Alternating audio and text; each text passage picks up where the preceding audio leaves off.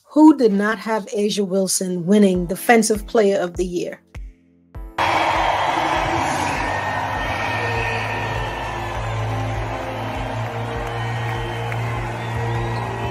I'm just really excited to get this series started. I've been so lucky with this team.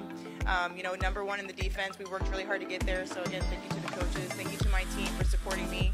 And let's keep this. Maybe not unanimously, but definitely winning. I'll not only tell you who, I'll tell you how.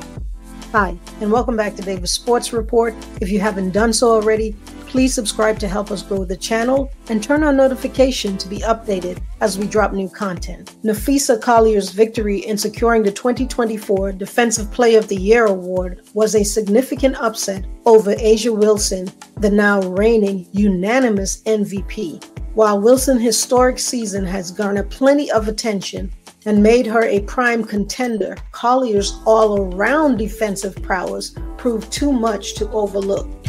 I said I would tell you how. Well, let me give you my opinion on why Collier won Defensive Player of the Year. Collier posted career-high averages in several key defensive categories, ranking second in the league for steals at 1.91 per game and 7th in blocks at 1.41 per game.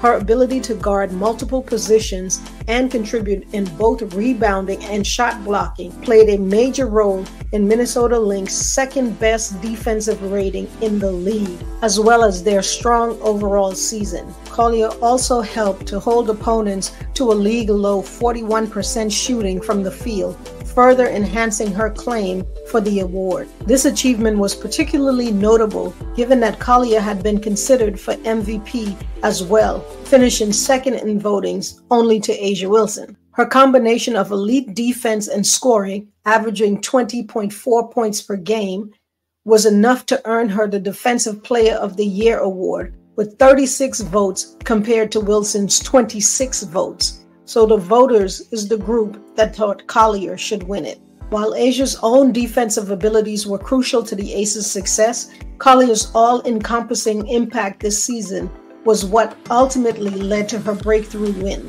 And I must say, I thought A'ja would win Defensive Player of the Year as well, but Collier would come in as a close second. So I'm not at all upset at Collier winning Defensive Player of the Year.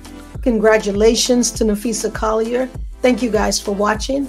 Comment, let me know what your thoughts are. Do you think Napheesa deserved to win, or this should have been A'ja's as well? See you in the next video.